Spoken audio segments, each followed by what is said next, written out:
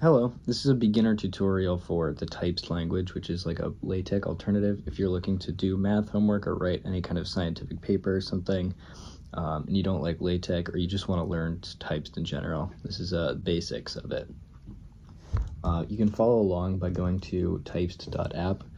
It'll probably prompt you to sign in, but then you'll get like a little editor window next to your document preview, and you should just be able to start typing and it should be good to go. I'm going to use my own local setup just because I'm used to it, but the process will be pretty much the same. So the very basics are you can just start typing any kind of, if I just start typing in letters here, you'll see they'll appear in the preview. So you can just write anything like a Google Doc or whatnot. If you want a title, 1 equals sign is the biggest title. So like this, 2 equals signs is the next size down, and then it goes all the way up to 5. So if I open the preview, you can see they get smaller. If you want bold, like say the sentence, a big house, you surround the word you want bold with colons. If you want italics, it's underscores. I think you can combine bold and italics with maybe 2. Look at that. No, maybe not. I'm not sure about combining bold and italics, but it's not something you have to do that often. But that's very basic stuff. You probably want to write some math. And the way you do that is by typing $2 signs. If you want the math to be centered, put spaces between the math and the dollar signs, and if not, you want it in line, don't do that. So let me just do a basic example. So maybe sine of x equals x squared. You kind of type it out like using this caret symbol, and for instance, if I wanted an under subscript, I could do that. Just kind of like basic markdown-ish, kind of like if you're typing into Desmos, it's kind of the same syntax. But if you want it centered, if I put spaces before and after it, it'll appear like that. So that's pretty nice.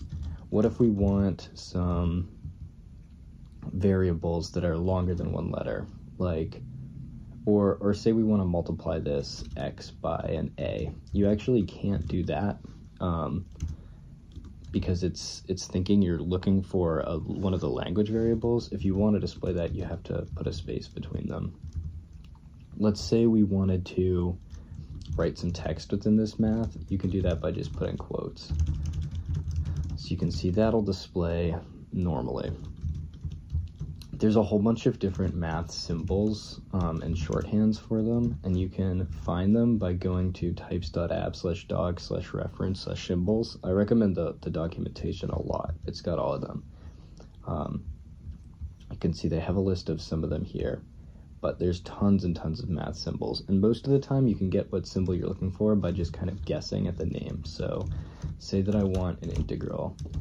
You can see it shows up as integral from maybe 0 to infinity. Let's see, infinity, there we go.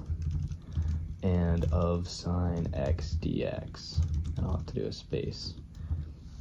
And yeah, there we go, nice integral. All right, how about some general page layout stuff, just for basics? Let's say you want to center some text, which is not quite as intuitive as it sounds. Like for your first homework assignment, to get center text, you type this hashtag, which is for kind of scripting and special language features, and then type a line, and then center. And then these square brackets here after it is where the content goes. So like homework 1, and then that would appear right there at the top. Say we want the text to show up a little bit larger, we could say at the top here, set text, and then like 16 point, and there we go. Now, let's say we're doing some problems like 1, let an abelian object be defined I'm just making up nonsensical math, but let's say cal A and to the J. Now this text is also big. Say we just wanted the title to be big, we can put this set text inside the align. And so the text size of 16 will be scoped to that align. So this will go back to small again. Let's see, and say we're doing some kind of work here, and we want the work to be centered, and we want a justification also. And what I mean by that is like I'll just show you. Say like a equals 2 plus 3 plus 2 plus 4 plus x, and then a equals 6 plus x, and then a equals x plus 6. This is the most basic math. I don't know why this is what I'm thinking of. We can delete these spaces here. And if I go over, you'll see this all appears in a long line, which is not ideal. So what we can do is put backslashes after each of those, and that'll tell types to go on a new line. But if we wanted these equal signs to be lined up, what you can do, if you're familiar with LaTeX, this is very similar, is put ampersands in front of each of those, and that creates a breakpoint where everything will line up. So now you can see they're all in a nice area like that. You've also got tons and tons of styling options in Typst, so let's take a look at maybe like a table. That's a useful thing to be able to do. So if you type table and then square brackets, and then you keep typing square brackets, that'll keep giving you cells. So maybe we have day, month, year,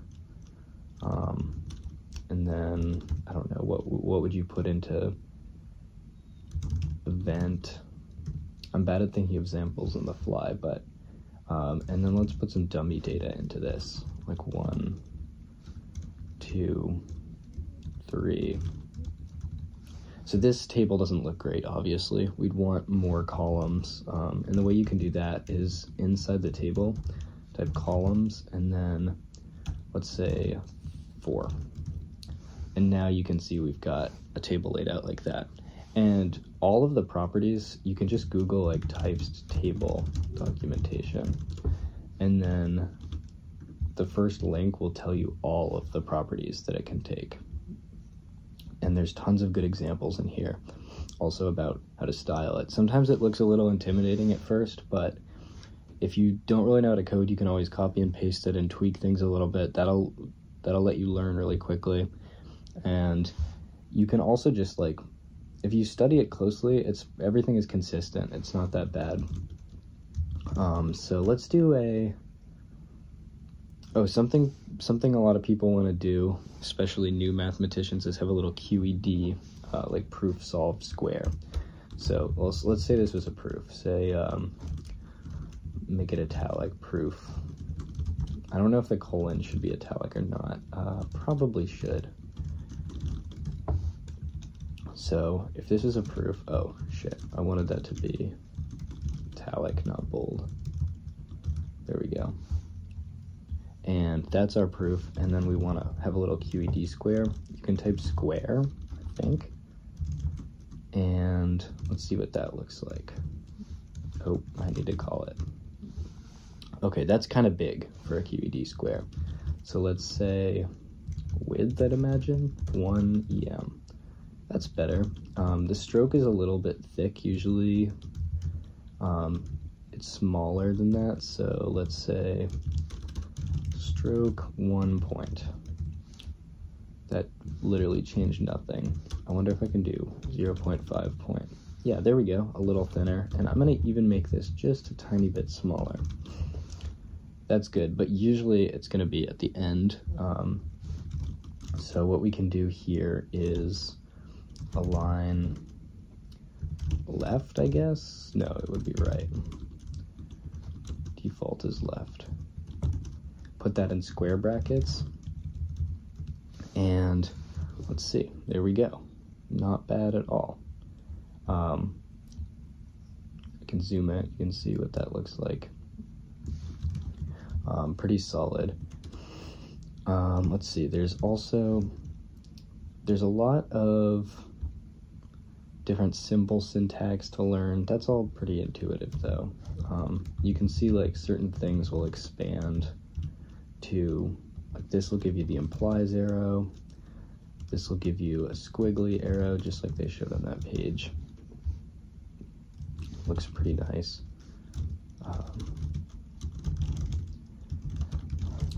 You can see these lists are auto kind of indenting like that. You can also get lists by just saying plus, and that will increment the numbers for you, which is kind of nice. There's a ton of page numbering functions too if you want like fancy headers and stuff, like set header, heading. I honestly don't use that all that much because I'm just doing like minimal math homework, but if you wanted to, there's a whole world of fancy paper stuff. I think that's kind of beyond the basics. Maybe I can make a tutorial and learn that myself.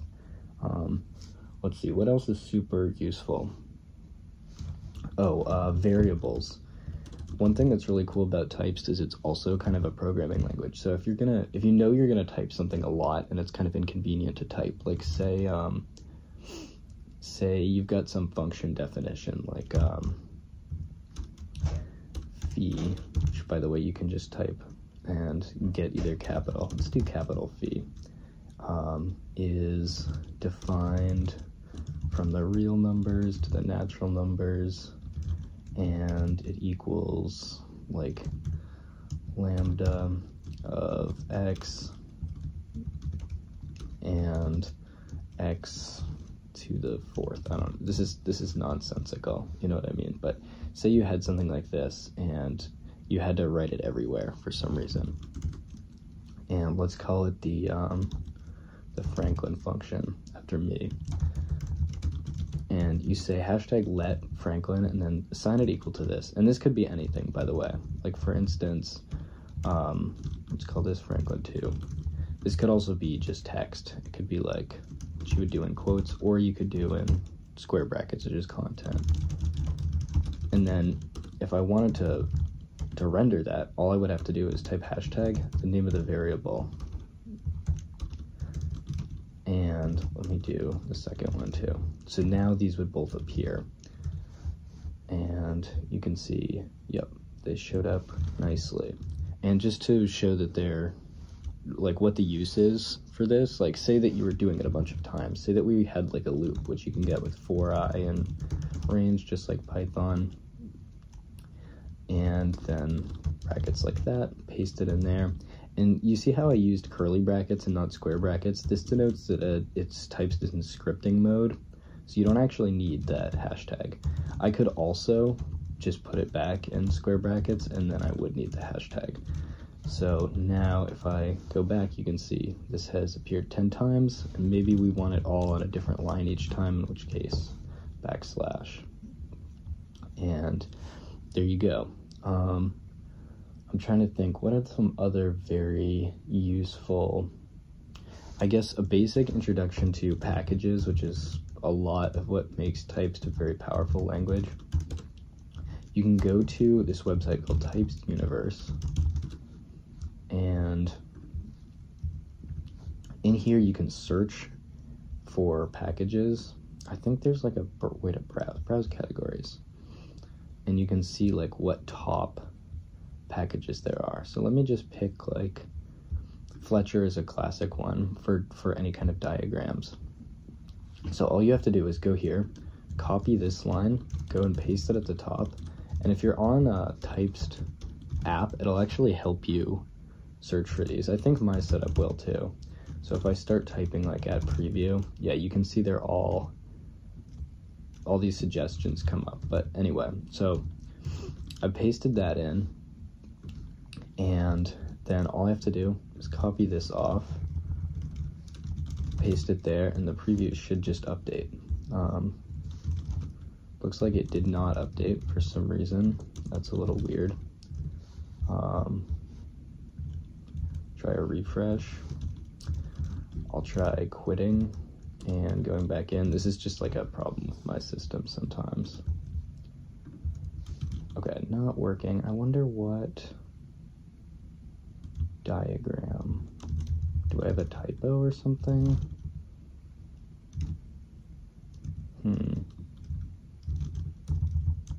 Maybe there's like this package version is broken. Yeah, okay.